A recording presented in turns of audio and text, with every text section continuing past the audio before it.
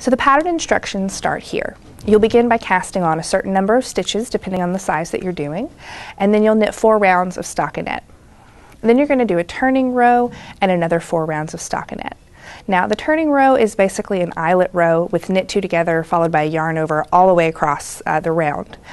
This creates the turning point for the hem that's going to be at the top and the bottom of the gloves, and the turning round is actually where you're going to fold the glove under and seam it in order to make this nice pretty scalloped edge that's at the top and the bottom. Next we'll work the lace pattern and then knit plain stockinette for the wrist.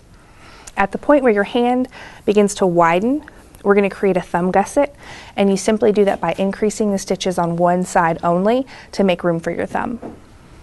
Once we're done widening it out all the way, we're going to put those thumb stitches on a piece of waste yarn, and we're going to ignore those while we continue to work through the hand. The top of the hand mirrors the bottom of the mitt with the lace pattern followed by a turning round.